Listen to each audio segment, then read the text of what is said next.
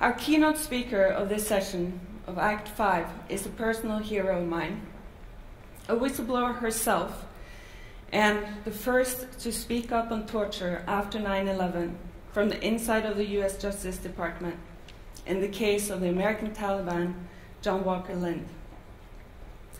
Jesselyn Radack knows what it means to risk everything. As a whistleblower, Jesselyn has paid a heavy personal price, and she has been blacklisted and shunned. And from this situation, she has managed to build herself back up and has become probably the most important voice in this issue internationally. Unfortunately, President Obama, who I campaigned for and voted for, so I'm not, people are always like, you're anti-Obama. I'm not anti-Obama. I'm anti-anyone in a position of power who indicts people under the Espionage Act. And he has indicted more people under the Espionage Act than all previous presidents combined, which is hard to reconcile with his public persona. And he launched some of the most chilling and devastating investigations against countless other people who were trying to speak truth to power. This is not the McCarthy era. This is President Obama.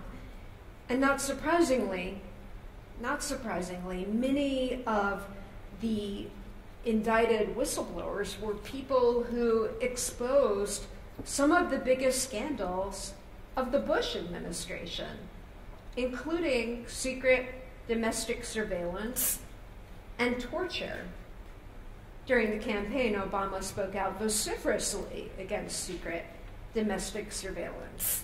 And he's been very vocal about the fact that we do not torture. My client, John Kiriakou, was the first former CIA official to call waterboarding torture. And he revealed that the CIA's torture program was approved at the highest levels of the US government. He also showed that it was not a one-off or a few rogue CIA officers who were doing this, but was systematic. And he ended up being charged with espionage, a charge that the government was forced to drop as part of a plea deal. But he still served over 2 years in prison. He is the only CIA official to go to jail in connection with the torture program.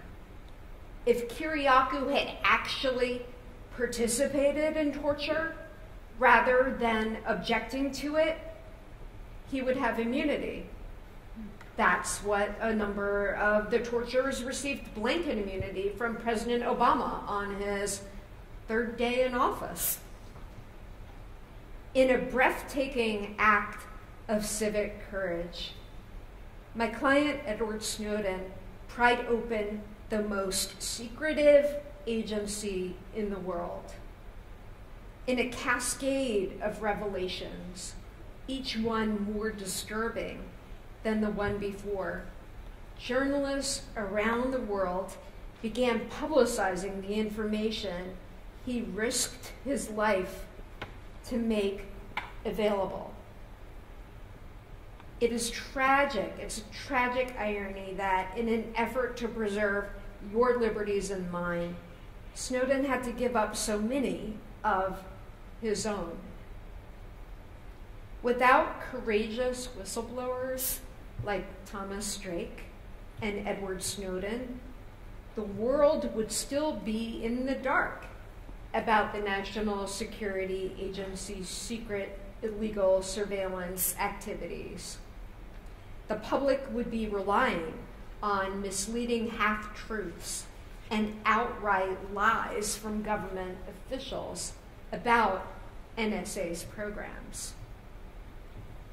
Our clients are challenging some of the most secretive, most abusive U.S. government actions. We represent nearly a dozen individuals who worked on the U.S. drone program.